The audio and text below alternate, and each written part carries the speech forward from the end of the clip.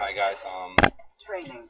Right now this is a build order that somebody had tried at the gamereplays.org website, ra3.org actually, and I kind of modified it a bit to see if it'll work better.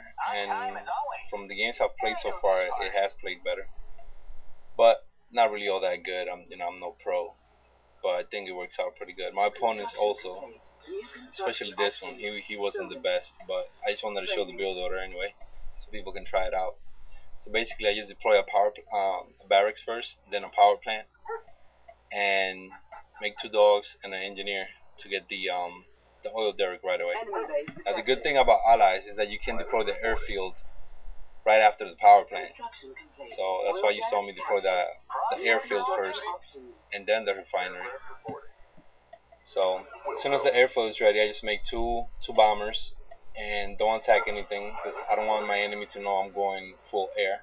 I don't want to see any anti-air units at his base.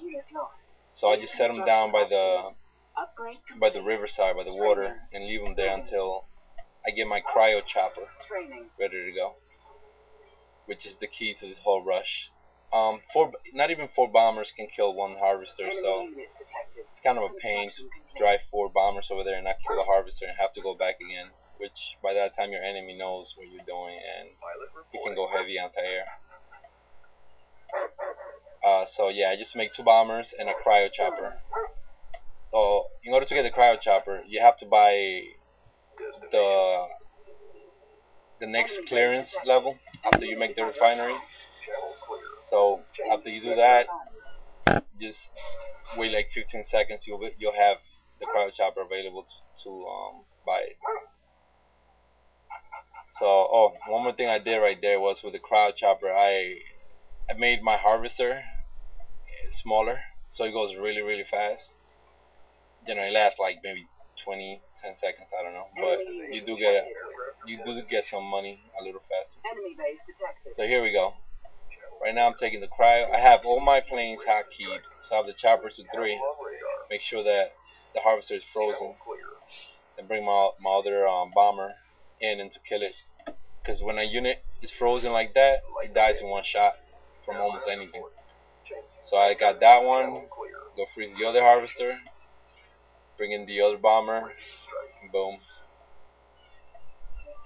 So pretty much anyone you play, if you can get both harvesters like that, it's pretty much over, because they're really gonna be effed on the money, and you can just start switching up to land units like I'm gonna do right now, build a weapons factory.